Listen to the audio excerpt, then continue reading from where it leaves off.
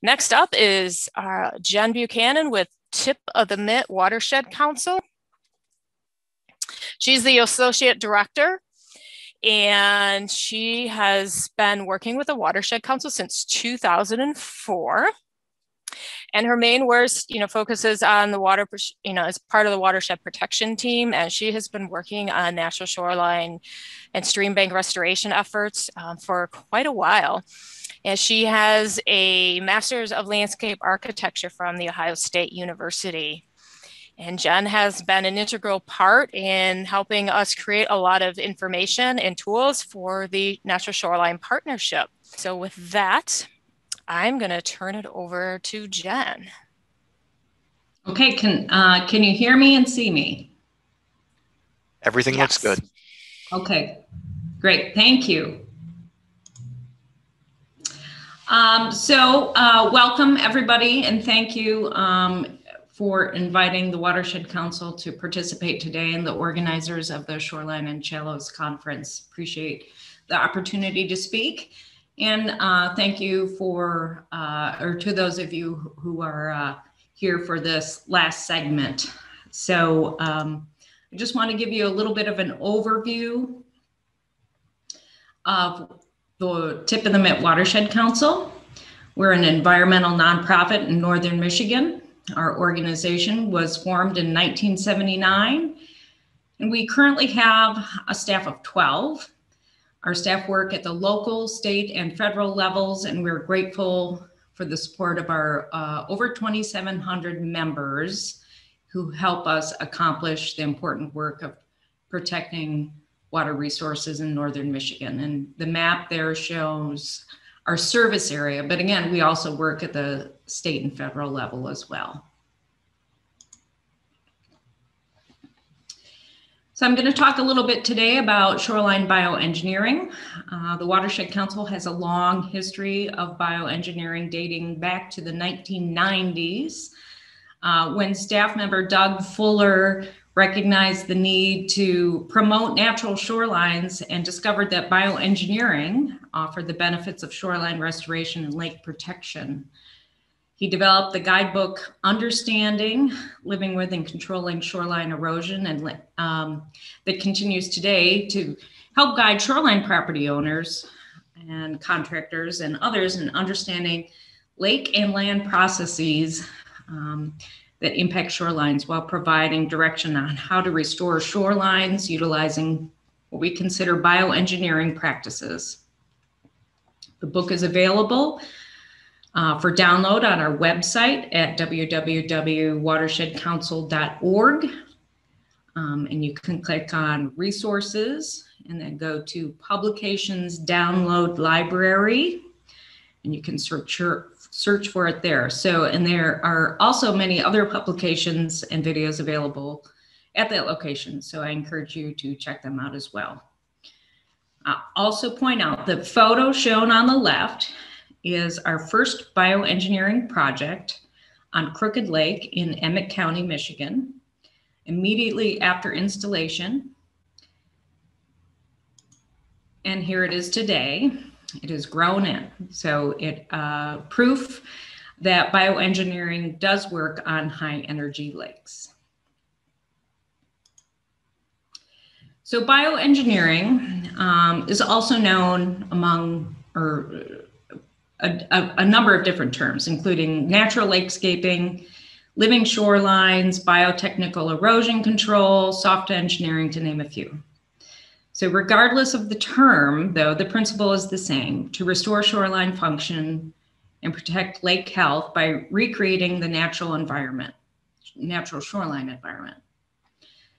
This includes using plantings, soils, biodegradable materials, and in some cases, fieldstone.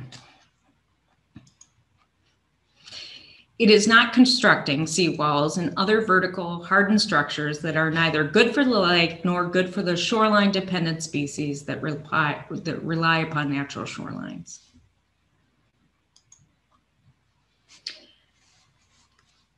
A very important aspect of bioengineering is there is not a one size fits all.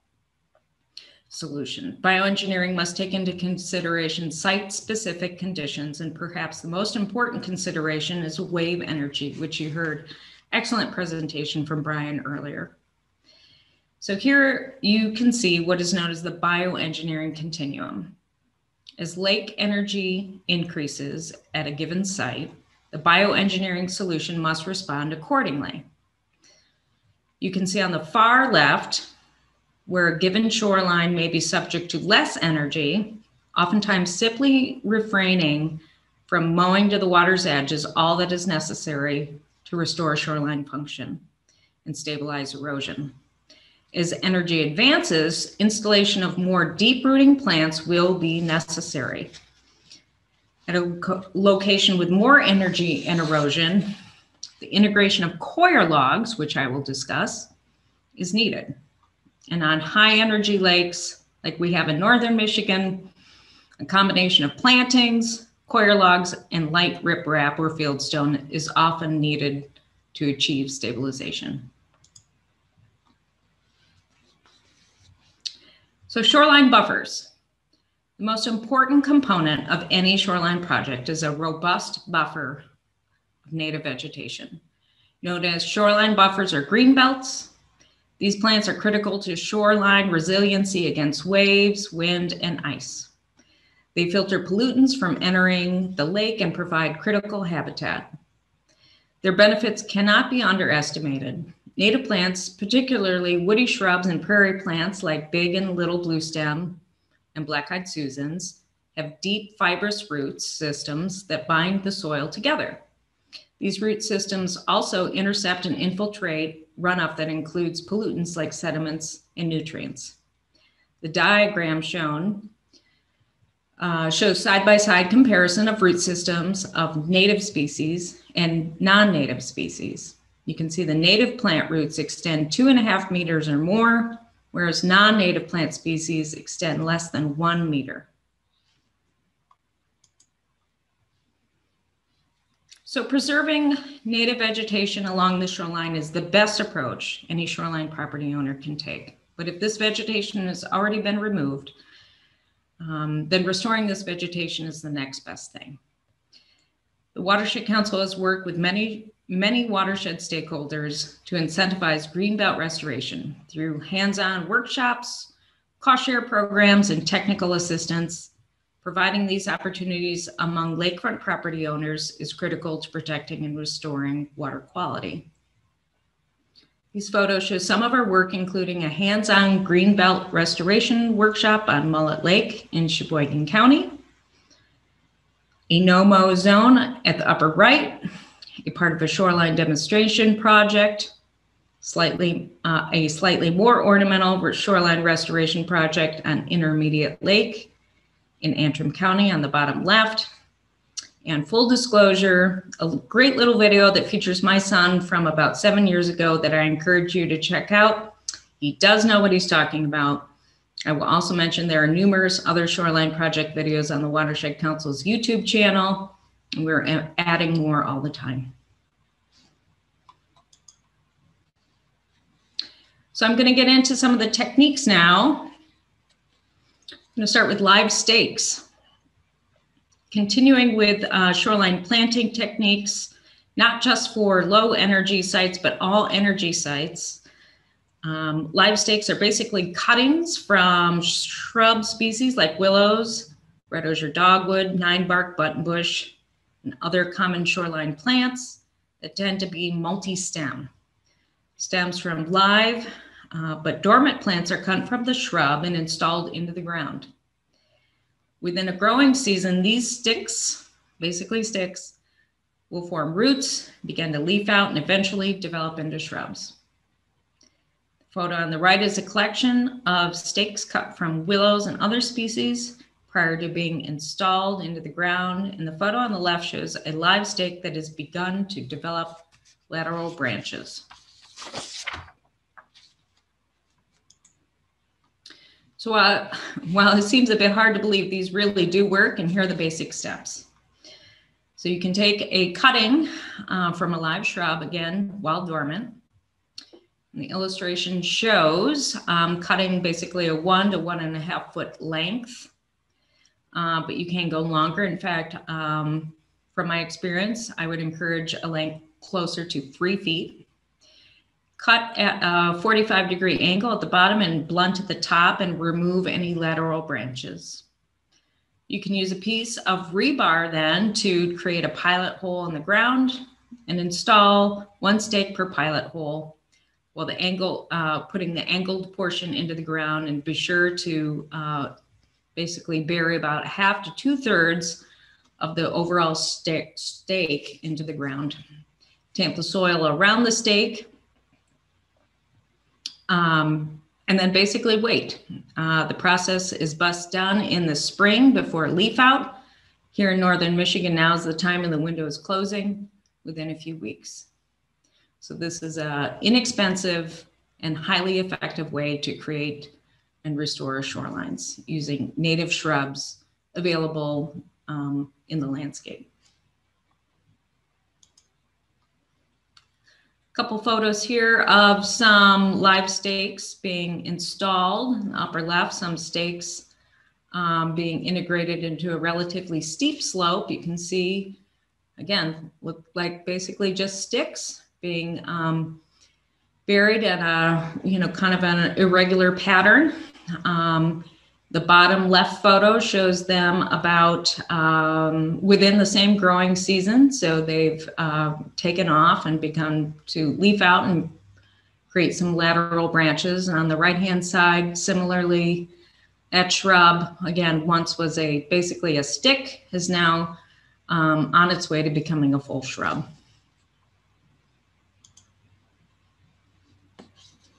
Okay, so moving a little further along the spectrum of the low to high energy, let's talk about coir logs a little bit. First of all, what is coir? I get asked that a lot. Coir is basically the husk fibers from coconuts. You may, in fact, even have a coir doormat at your front door. Coir logs are also known as biologs, and they are used in the erosion control industry for a variety of purposes. But for shorelines where conditions are right, they're an important part of restoration. They are cylindrical structures encased in a biodegradable mesh, and they are typically come in a 12, 16, or 20-inch diameter, and their lengths are typically about 10 feet in length. Here are 2 projects under construction that the Watershed Council worked on. On the left-hand side, it's Elk Lake, and on the right-hand side, that is Walloon Lake. Both high energy systems, so hence the fieldstone that is shown, which I will discuss shortly. For low to medium energy locations or sites, coir logs, along with plantings, both landward and lakeward of the coir log, may be all that is necessary to stabilize and restore a shoreline. The diagram shows a coir log staked in place at the toe of a slope. Note the ordinary high water mark, OHWM, meets the coir log about midway. In this case, the coir log has an herbaceous plug, basically a tiny plant, embedded in it. And with enough moisture, these plants will thrive. Coir logs do degrade over time, but it usually takes about 7 to 10 years. So as the coir log is degrading, the plants planted into it and immediately behind it will start to fill in. The photo at the right shows a newly installed coir log with plantings immediately behind it. Those plantings are planted directly into a biodegradable erosion control blanket. Okay, so when coir logs alone aren't enough, so for higher energy lakes, like here in northern Michigan, where fetch can extend up to 11 miles in the case of Torch Lake, shoreline restoration needs a little more than coir logs and plantings. Time and time again, I have heard contractors And shoreline property owners alike tell me that big boulders are the only thing that will hold a shoreline in place. But over decades of designing and installing bioengineered shorelines with smaller field stone, we know that simply isn't true. So this illustration shows a typical cross-section of bioengineered shoreline that includes coir logs, fieldstone, and plantings. The key components to this design, which are essential for any high-energy inland lake shoreline project, are slope, toe stone, rock size, rock composition, coir elevation, filter layer, and native plants. So slope, as you can see noted on the diagram, and as Brian mentioned earlier, the flatter the slope, the better. So this shows basically a minimum of 4-on-1. 3-on-1 will work, but anything exceeding that slope is discouraged. So 4-on-1 is what we usually aim for. You can also notice the toe stone at the base of the slope is generally the largest stone of the entire structure, and that helps basically hold the wedge of rock in place. And it's typically a stone that is angled in its arrangement and somewhat buried within the substrate of the lake bottom. The rock size, which I'll talk about on how to size different rocks, is a very important aspect of this overall structure. And the rock composition as well. It isn't all stones should be equal in size. It needs to be a variable size configuration. Another thing is the elevation of the coir log. Earlier I showed coir log without fieldstone, and the ordinary high water mark should meet about midway of the coir log. And then the base layer is what we call the filter layer, which is a substitute for what some contractors prefer to use as a geotextile fabric. But we have found over the years that a combination of field drainstone and pea gravel serves this function much better, prevents soil from being removed through erosion, through waves that come through any voids, but also allows plant materials to grow up through it.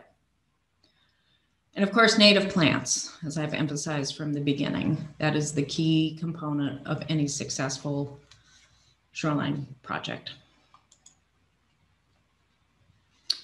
This slide I've used for a number of years, and it features something that I think is key to a successful bioengineering project with fieldstone, which is careful attention to positioning of the fieldstone. These two contractors are on their hands and knees positioning rocks to get it just right. So you might get lucky and have a contractor who will quite literally dump rock along the shoreline. Or if you're a do-it-yourselfer. But layering and basically knitting in some of these fieldstones so that you create, it isn't a wall necessarily, but a uniform slope of rock with minimizing the amount of voids in between is really key.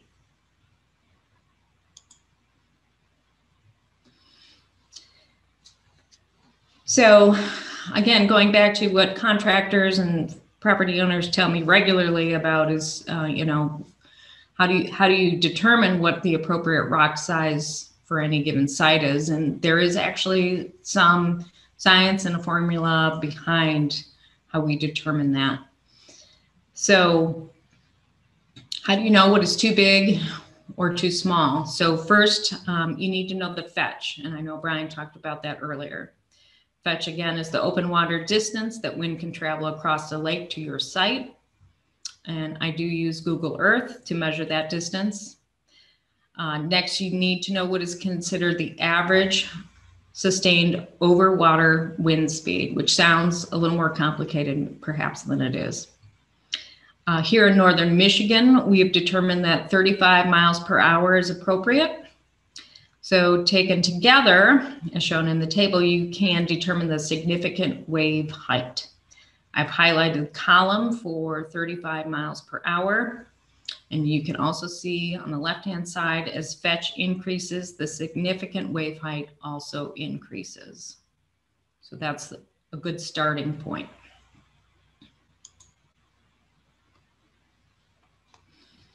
So again, all of this information is detailed in the Watershed Council's Understanding Living with and Controlling Shoreline Erosion. So you please refer to that for more information, but just as a general overview, once again, determining rock size. This table is included in the book. And again, using the significant wave height, as we determined on the last slide, you can determine what we consider the median or the average rock diameter needed for your project. So you can see as significant wave height increases, so too does the average rock diameter, which stands to reason. And remember, any successful bioengineering project incorporates a range of rock sizes. You don't want everything to be uniform in size. So this table does show the median or average, but you also have to know the largest and the smallest rock size that you're going to be incorporating into your project. So to determine the maximum size, you take the median and you multiply by 1.5, and to determine the smallest, you multiply by 0.5. And so as overall volume of the rocks that you're going to need, you're going to want about 50% of the composition to be of that median rock size, 25% of the largest, and 25% of the smallest rock sizes.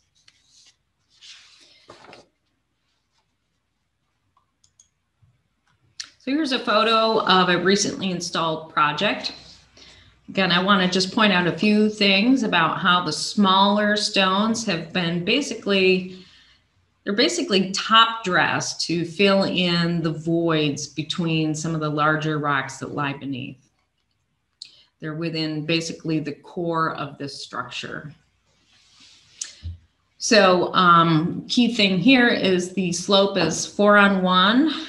And you can see that this ice sheet, as it's advancing, shoreline is starting to break at the toe of the slope, which is key. If this were more vertical, the ice would have a greater tendency to basically push at that vertical nature of the shoreline, and you might start to get more of that ice shove berm. So also, I'd like to point out that organic debris that you can see starting to accumulate, that's being introduced from both the ice and the waves, is going to help fill in a lot of those voids in between these smaller rocks, which is going to help create an environment for plant materials to become established. So this project is well on its way, I believe, to becoming what we would consider a restored shoreline. I'm going to now feature a few projects that the Watershed Council has done over the years. So this project featured here, down here in Indian River on Burt Lake in Sheboygan County, has a fetch of 6.6 miles.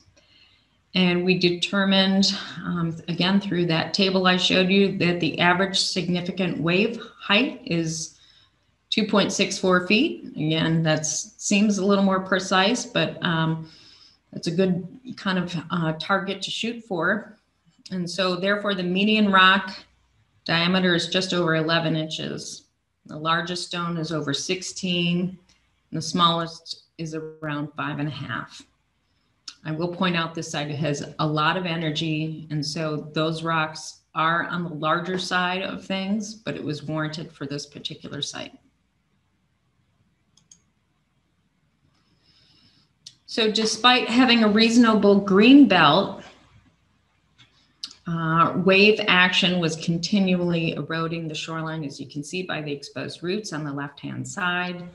The photo on the right shows how it was key for us to secure the coir log as close to the shoreline as possible without disturbing too many roots, and also that we made sure to backfill behind the coir log to provide more stability to it, as well as to encourage more plants to grow lakeward.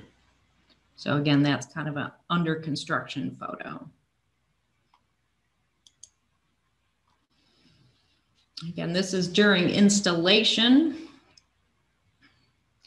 You can see we've staked the coir log, and what you can see kind of in the foreground is that filter layer that I mentioned. So a combination of pea stone and drain stone is basically a course or a base for the coir log, and extends slightly lakeward of the coir log. And what we do is we start filling in the field stone on top of that layer.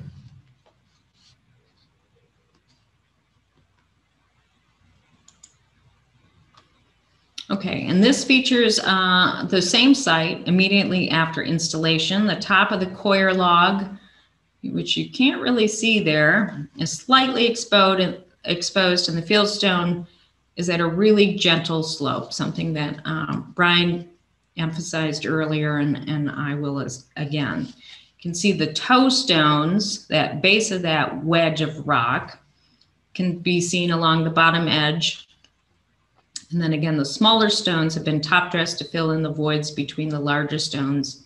And they're going to continue to settle over time through wave and ice action. Okay, so I had to throw in a slide here showcasing that bioengineering on high energy lakes doesn't always turn out the way that you hoped. So while I know this technique does definitely work, it is not always foolproof. So here's a photo of a project done by the Watershed Council years ago on Douglas Lake, again in Sheboygan County. You can see after one winter, the entire project was compromised due to a severe winter and a lot of ice push. We determined that when the project was completed in November, the slope of the field stone was too steep for the site. It was somewhere between 2-on-1 and 3-on-1, which just wasn't flat enough. So the project was rebuilt and the slope flattened to 4-on-1 or flatter, and it has held up very nicely ever since. Another project of the Watershed Council on Intermediate Lake in Antrim County, supported through a grant to restore shorelines in northern Michigan. Dilapidated concrete seawalls, you can see in the upper left, was replaced with a bioengineered shoreline utilizing coir logs, plantings, and fieldstone. I'll also point out that the project was installed 1 November, and the contractors were not very pleased to having had to place the toe stones by hand in the water that was a little chilly. Here's the site a couple years later. You can see the dashed red line basically shows the approximate location of the coir log, although you can't see it at this point because it's grown in so nicely. The green belt, comprised of native plants and their cultivars, has grown in very well. And the fieldstone has sorted itself through wave and ice action. And you can also note, if it's possible, you can see that the wave energy breaking at this shoreline, of course, is that much further out as opposed to the neighboring property with a concrete seawall where, again, it's hitting the seawall and creating bottom scour.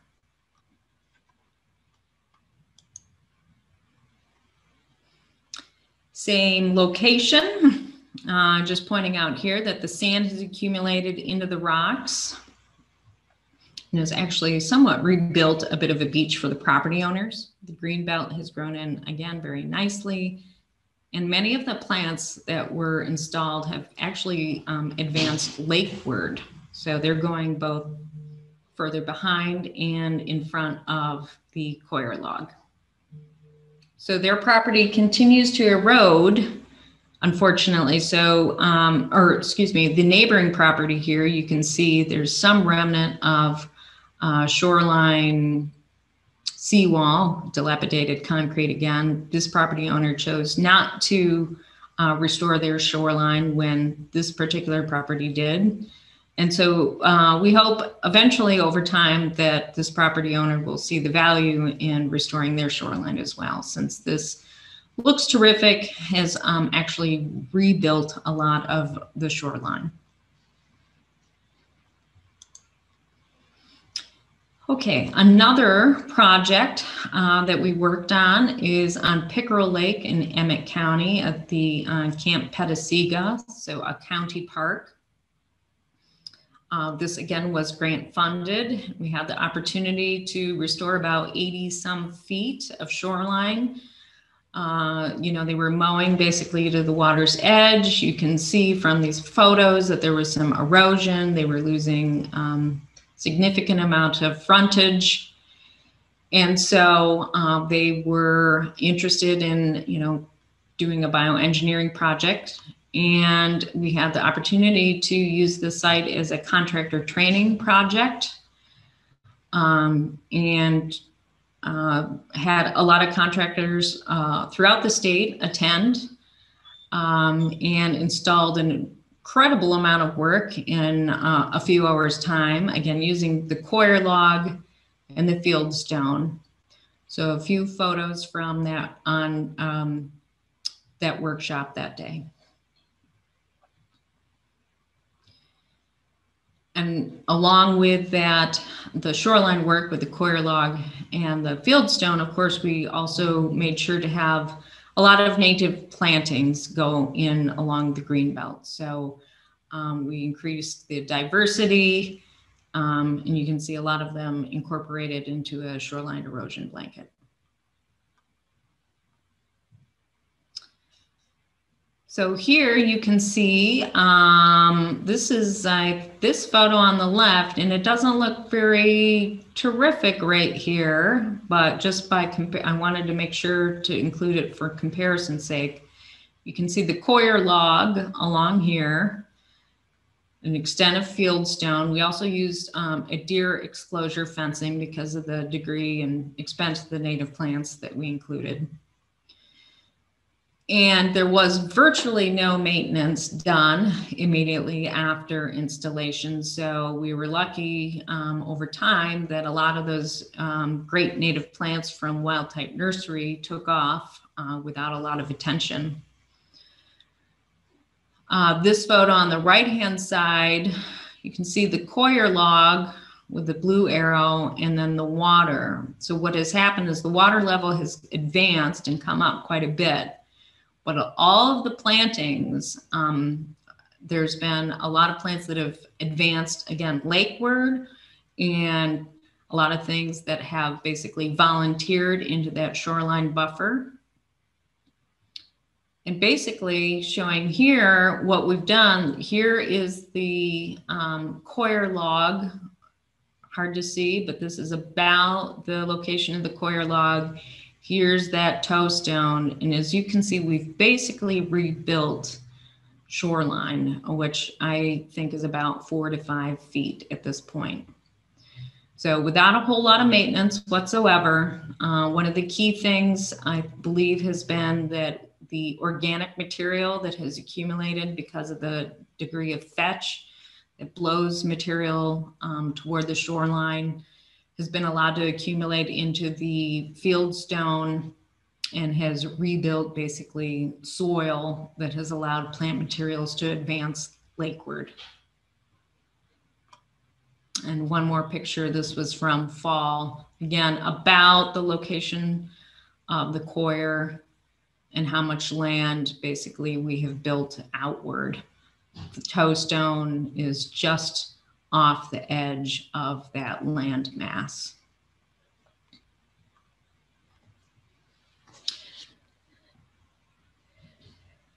So one more kind of area of technique that I just want to make sure that I highlight today are soil lifts. Soil lifts are appropriate for medium to high energy sites. There's also a similar technique that I'm a little more familiar with that uses a proprietary product called Bio-D-Block. And you can see you can see on this slide a demonstration project installed about 10 years ago at the Kellogg Biological Station. Soil lifts are basically compacted soils wrapped in again, kind of a biodegradable blanket that provides structural support to the shoreline and also incorporates shoreline plantings in between these layers. So you can see that.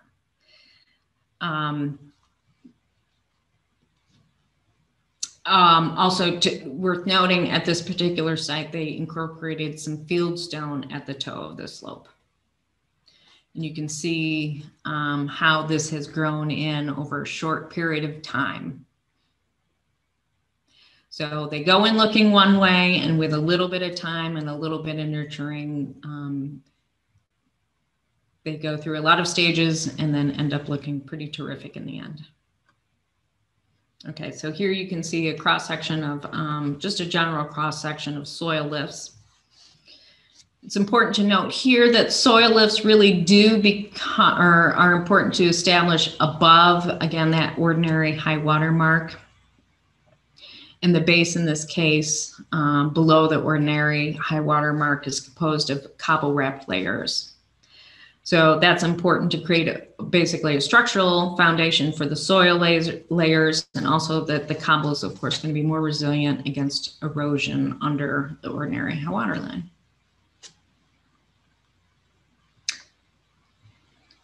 And then I just want to feature a little bit here a project that I worked on using Bio-D-Block. So basically a variant of soil lifts. And they are a trademark product of the company Rolanka. But because they turned out to be so successful, I wanted to certainly feature them today. This project was on the Pigeon River, so not an inland lake, but I believe the technique is certainly still very applicable to inland lakes as well. So they are a pre-constructed product, much like soil lifts, that are backfilled with compacted soils and basically layered in a vertical or approaching vertical arrangement. And they have a vertical face of coir fibers, much like coir logs, and an attached fabric, basically a woven mesh, biodegradable mesh that extends a distance but behind the coir face, as shown in the right-hand diagram. So this is the before picture of this Pigeon River erosion site. You can see the bank is slumped significantly. The height was about 8 feet, and the slump extended, along the river about 10 feet. So the house, which you can barely see, was about 20, maybe about 25 feet from the slump. So there was a certain sense of urgency to restore this stream bank.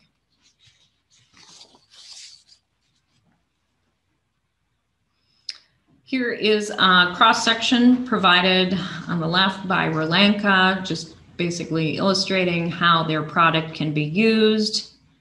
And at the right, you can see that's my illustration that I used to basically inform the property owners what we were planning to do, as well as to obtain our permit from state agencies.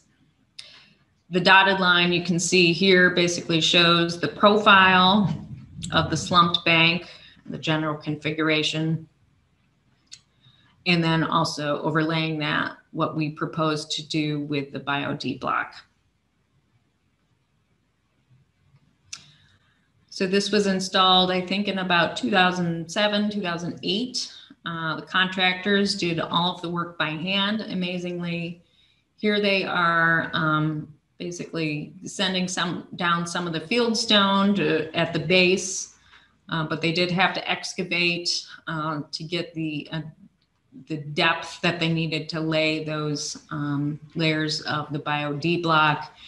And once again, there's my son doing a site inspection.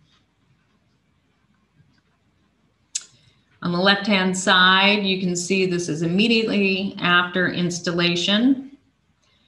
So some of these bare root shrubs, including ninebark and dogwood, I believe, have started to take root. Again, it's pretty steep, but that's what the site warranted. And again, I do think this is very applicable to both stream banks and inland lake shorelines. And on the right-hand side, you can see this is about, I want to say about the spring following installation of that project. So a lot of the plants certainly overwintered just fine and are starting to get established. And while I recognize it's hard to see, if you look closely, you can see that these shrubs have really taken off. This is the following year. You can see at the core, that Bio-D block, the face of that, these shrubs are beginning to really take root and extend outward. And again, a little more zoomed in. So the resiliency of these shrubs, once again, is really something, and demonstrates once again that their usefulness in all kinds of applications and what they can achieve for both stream bank and shoreline erosion control. And with that, I can take questions. Oh, oops. All right. Fabulous, Jen. Thank you for your presentation. There are a bunch of questions. One I actually answered in typing, but I wanted you to speak to it as well. Why it was regarding filter fabric and why you didn't use the filter fabric. Yeah. So I mentioned that, the reason from the plants and the undercutting of waste, but I just wanted you to speak about that too. Sure. Yeah, filter fabric, again, contractors love it, and it really does perform a service, but I think what I described as our alternative to that is being that drainstone and pea gravel mix works better. So the filter fabric prevents basically waves to remove soil particles from below the rock revetment.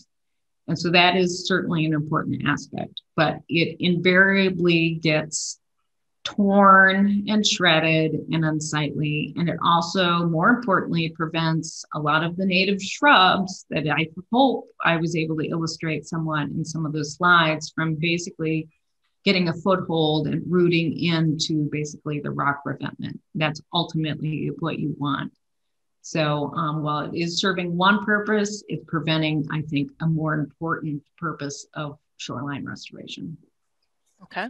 And I have one regarding the shrubs as well. A couple questions on which ones work best for live stakes and which shrubs work best in general. I will note there were a couple of questions regarding this, so I didn't want to type it in both, but the Michigan Natural Shoreline Partnership has on our website a list of plants, and they are organized by where these plants would work best. So in some of those lists, there will be the shrubs that are noted. I will also note that in terms of what shrubs work best, look around. So a northern shrub that might be up north might be a little different down in the southern half of Michigan, or depending on what your lake is as well. So with that, I will let Jen finish answering that. My experience, and I know because when I look at basically vendors of live stakes, because you can certainly collect them in the wild on your own, but there are also online companies that you can order them and have them shipped to your door. So the species that are offered are quite wide ranging. My experience with live stakes are red osier dogwoods, willows in general, and ninebark, although I know it extends well beyond that. So, but those are kind of the three species that I've had the most success with and experience with in northern Michigan. Okay. Let's see. Oh, this is something we were just talking about too. How do you assess what is natural baseline erosion versus something that requires a project on a shoreline? Good question. Yeah. I will say before, while Jen is like thinking about her answer, Jen and I have been talking about this, and we are working on a new document that really is more geared towards the homeowner and trying to address this a little bit. It might not be the perfect answer because there's a lot of depends and a lot of complex answers. But hopefully by the end of this summer, we will have another document available. But so now I will turn that over to Jen. You know, over the years, I think my thinking has changed a little bit about, you know, what is accelerated erosion and natural erosion. And of course, the property owner is going to be, I think, a little more sensitive to what they consider to be accelerated erosion. So there isn't really a benchmark to use to say, okay, this is, you've lost so many inches in so many, you know, months or years, unfortunately. But you can have a dramatic event that basically where you lose a whole lot of shoreline in one episode, but that still may be natural. So, you know, when I see root exposure, but the plants are still surviving, I tend to think of that as more of a natural erosion process. Whereas when things get wiped out altogether, that's going to be what I would consider more accelerated. But what I encourage property owners to do is basically put a stake in the ground, a couple stakes maybe at different distances from the water's edge, and monitor any potential shoreline loss over a period of time, because it may not be as much loss as you think it is. And so if you can kind of measure that horizontal distance over time, it may seem more dramatic than it actually is. So I know that's not a great answer. And it also, I think, depends on a lot of the neighboring properties as well and what kind of experience they're happening. So if it's gradual, it may tend to be more uniform. If it's accelerated, it may be due to a particular shoreline management practice or something like that. And you see suddenly a big loss isolated to a particular parcel. Right. Next question. With regards to using a core log in between the rock and the land or in the native plantings, is it better to use that core log? What's the advantage of using that core log in between the rock and the land? So again, that core log is going to give you kind of a temporary, you know, although temporary meaning like multiple years, opportunity to get plants fully established behind it. So without that, in its absence, those plants that you're going to be working to get established are going to be that much more vulnerable behind that rock, because again, that wave energy is still going to be penetrating to some extent and undermining some of the soils. So, it serves as a great buffer and allows those plants to get established. And depending on basically the shoreline configuration, in some instances, it's just not appropriate to use because of, you know, it just won't quite fit into the landscape. So, but when I see, you know, accelerated erosion where there's a pretty steep profile of shoreline exposed, you know, it's almost always appropriate to use a coir log. And again, that's just to help protect the whole unit together. Right. Okay, I'm going to throw in a couple of questions that are kind of related. For the Burt Lake project, looking at what was the estimated cost per foot and how was it funded? And then kind of associated with that, like the estimated cost for associated from converting a failing seawall to a living shoreline or versus repairing a seawall. Terrific question, and I had a feeling that would come up. The Burt Lake project was funded by the property owners, and that happened in like 2009, so hard to quite remember. You know, we used to say rock, coir log, and a decent green belt was going to be about $100 a linear foot. That number has gone way higher at this point. So, you know, it's in factor, costs seem to really depend upon accessibility to a particular shoreline. If vehicles can get near the shoreline to deposit materials, costs are going to be lower. But if there has to be a lot of, you know, hand carts and things like that, costs are going to go way up. So, you know, it's easily $200, $300, maybe even $500 a linear foot, basically, to do coir log with fieldstone and a decent green belt plantings. So I'm always surprised at the numbers that I see. What was the other part of that question? Kind of looking at replacing a failing seawall versus repairing a seawall, a failing one. That is a good question as well. I think it depends on the construction of the seawall. I think one of my first slides showed a seawall where I put the little band sign over. You know, they had maybe 80 to 100 feet of seawall, and they had it replaced, to their credit, with a natural shoreline using coir log and fieldstone. And I know that was, you know, about $100,000. And so that was removing the seawall and replacing it. So I can't really speak to comparing restoring or replacing a seawall versus basically a wholesale restoration of a site. Mm-hmm. Yeah, I'm going to just add on to that. You know, you might have picked up on a word that Jen has been using, and the word is depends. And that's kind of like something that we talk about here within the Shoreline Partnership and the people doing the work. There is a lot of depends. It depends on site characteristics so much, depends on the lake. It depends on where you are on the lake. It just depends on what Jen said on site accessibility. It depends on the length of the site as well.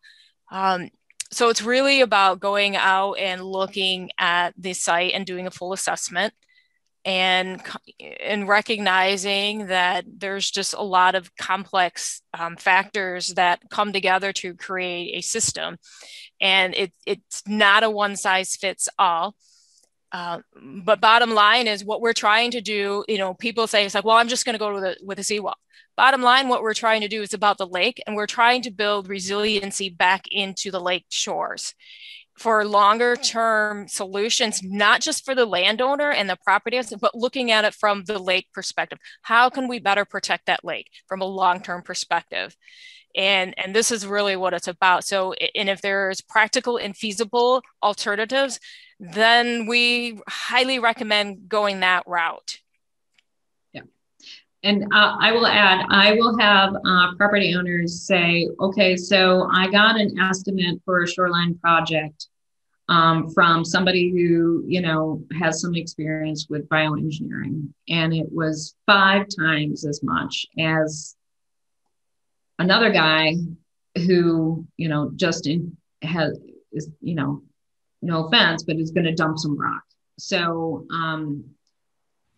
it's not, you have to be careful to compare apples to apples. And so, and that's not easy because of course these things are very pricey and expensive, and nobody wants to spend more than they have to, but it is worth considering what you're getting, what kind of estimates you're getting, what kind of work you can anticipate from these individual contractors. Okay.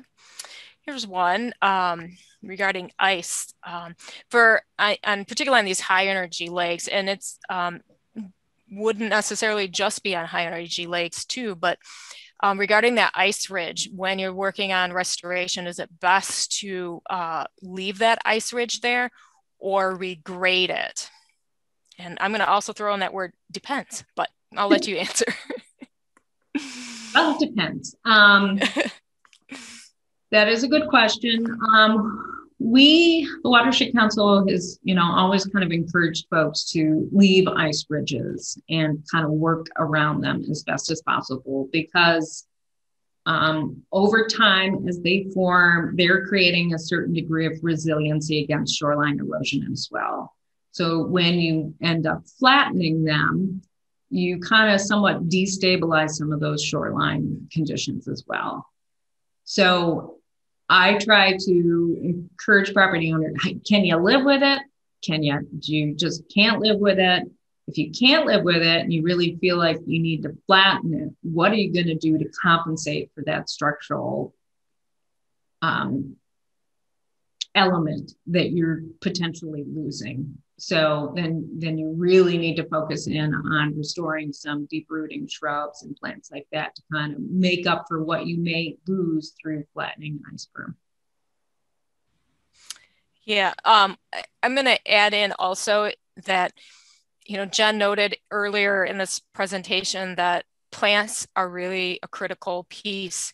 And a lot of times people think that they need seawalls because they're seeing erosion, but really what's happening is that there's lawn up to the edge. And it's really about that the waves get underneath the lawn roots, which are only 3 feet deep or 3 inches deep, about 3 to 4 inches deep. And so the waves go up underneath that lawn roots, and then the banks slump. It's really critical that there are trees, shrubs, and native roots there that are holding that in place, because they are more resilient to that wave energy. And regarding the ice too, is they're more, particularly the shrubs, they are more resilient against the ice push because of the structure that they provide, and they help weaken that ice as it moves up towards that shoreline. And Jen was talking about the slope, and Brian was talking about slopes too. A gentle slope is incredibly important for dealing with ice, because it creates ramps that ice runs up. Ice is very strong when it's moving horizontally, and it keeps pushing horizontally. It's very strong. If you create a ramp and let that run up, particularly as why, John, is important that that 4-on-1 slope at a minimum really is important to allow that ice to run up, to allow these natural shorelines to be more resilient against that. I'm going to go with the next one is what is typically the depth of the pea stone, that filter stone that you typically use as the alternative to geotextile? Yeah, good question. I should have mentioned that. So it somewhat varies. If I have to, or the property owner needs to somewhat elevate, maybe a little bit, adjust the coir log, the position, we'll put a few more inches underneath it. But in general, like 3-4 inches, but I might go as deep as 6 inches if I just need to get that coir log up to the elevation to match that midpoint of the ordinary high water mark. So, and then it tapers. So it's thickest right immediately below the coir log, and then it tapers, kind of fans out. And then again, that the larger field stone is laid on top of that. Okay. Okay, let's skip to one about Elk Lake and Lake Charlevoix. Do you see any difference between the effectiveness of bioengineering on more of like a dam controlled lake like Elk Lake, or Lake Charlevoix, where you're going to have more significant fluctuation of water levels? Well, it's certainly more predictable where you're going to have to set the elevation of the coir log. So with Lake Charlevoix and its connectivity to Lake Michigan, yeah, you kind of have to, the way things are going, you have to really try to do some speculation where that coir log is best going to be positioned. So, but if it's a lake controlled or level controlled lake, then we definitely aim to kind of find that elevation that's appropriate to that lake for the coir log. So Effectiveness overall, no. I think it's just, again, it's going to be site specific. And then, yeah, if there's a connectivity to the Great Lakes, definitely taking that into consideration and speculating. We have the project on Lake Charlevoix we're going to be working on later this summer. And, you know, the Coir log is going to have to be positioned according to, you know, lake levels right now. But over time, when those lake levels drop, that Coir log may end up looking a little high and dry, but hopefully all the plants will colonize, you know, lakeward and landward of it. Mm-hmm. Yeah, and I will add that, you know, as Brian talked about, is really you got to go out and look at the entire system as a whole and like what kind of a lake you have. Is it dam controlled, or, you know, whether you have significant lake level fluctuations? And bottom line is these systems, these designs that are used, you know, more experience over time is needed. And these are designed to be resilient. And I will also add, as what, you know, Brian talked about in his presentation up on the Leelanau Point on Lake Michigan, is Lake Michigan levels go up and down over time. And the site where Brian talked about it's still stable. Does it change over time? Absolutely. It changes just as normal, any kind of lake system changes, but it's still resilient. And the goal is to create resiliency in these systems. And part of that is designing with the appropriate materials, sloping appropriately based on site characteristics, lake characteristics, and the plants are incredibly important component of this. And being able to understand that over a period of time, it's going to look different. And, you know, that's part of the resiliency. So when it goes in as newly installed, it will not look like that for very long. And so it will go through a phases as water levels change and things like that. So people tend to want to have a very static looking shoreline, and that's really not what it's about. So understanding that there's going to be some changes. Yeah, I also see quite a few questions. Answer this one about where can people get a good list of contractors. And instead of me like answering it a ton of times, on the Michigan Natural Shoreline Partnerships website, we do maintain a list of contractors that have gone through our certified natural shoreline professional. Now, with that said, it's not perfect, but it's better than nothing. We do have gaps across the state where we do not have contractors that work in certain areas. There are some contractors that do work statewide. Those some challenges. You know, obviously, it's going to cost a little bit more to bring somebody from southern Michigan up to northern Michigan. And there's varying degrees of experience as well. And we can't, you know, we don't recommend anything. You know, there's landscaping firms. Some firms work more from the water's edge up on land. Some work right at the water's edge. There's engineering firms as well.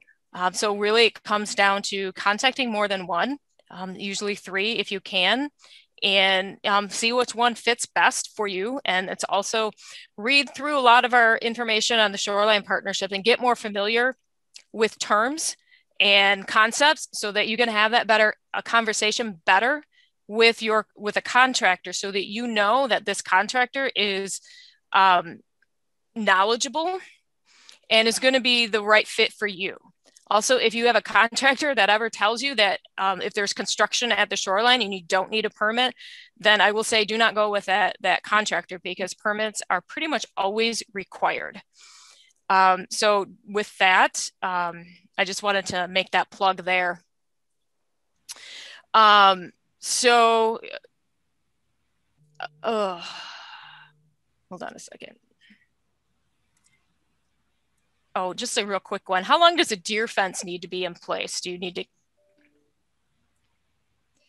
That's a good question. The one that we had installed on Pickerel Lake was up way longer than it needed to be, because I think it was forgotten about. But project went in June or July, could have come out in the fall, and I think it stood up there until spring. So, so you know, a handful of months I think is appropriate.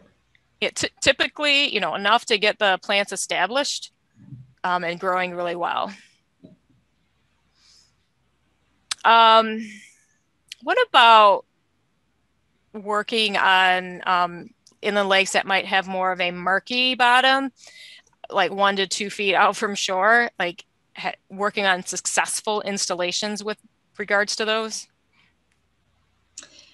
There have been some challenges working where it's a real mucky substrate, and basically the field stone needs more of a base, basically, or otherwise it keeps sinking in. So again, some of that filter layer, that pea gravel and drain stone, does help to create a solid foundation, or more so a degree of support for that field stone.